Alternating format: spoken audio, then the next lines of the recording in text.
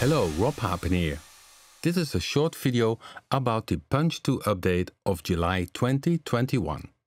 Besides new sounds, we updated also the workflow of Punch-2 and added new features. The main page. The lower left-hand side. Selecting a different folder or type of sound makes that it automatically loads the first drum preset. This increases the speed of creating new drum kits.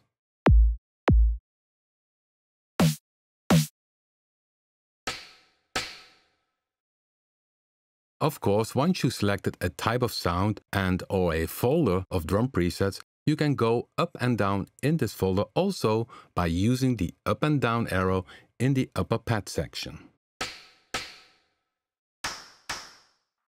Also on the lower left-hand side section, it displays now also the note of the selected pad. Allows to audition the pad, go to the advanced page or to the next or previous pad. The advanced page. Also there, selecting a different folder or type of sound makes it automatically loads in the first drum preset. In the case of sample pad selected, we updated some visual aspects. If the play mode is not mixing samples or velocity splits, the labels are dimmed to display that these parameters are inactive. MIDI files. We extended the option in extracting MIDI files from the built-in sequencer of Punch-2. If you visit the pattern page and open the command menu, you can see that different types of MIDI files can be created.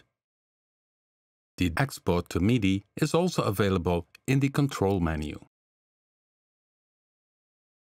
Bank Manager. We decreased the distance between the names, which makes that more presets and banks are visible. Punch-2 has kit presets, which hold all data, but also drum presets, which are presets created for the different types of drum sounds. In this section, we added audio audition if you select a drum preset.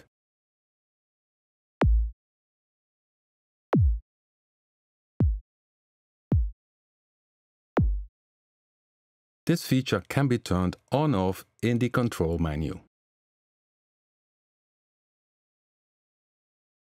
Also in this section, it is now easier to go to the advanced page of the selected pad.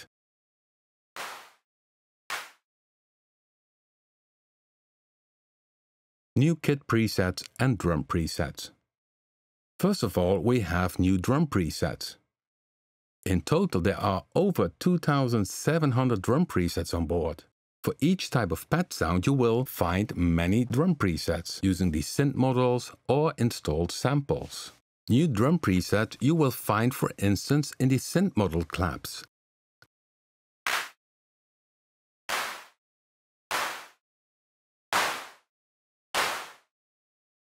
But also new snares in the sample pad section.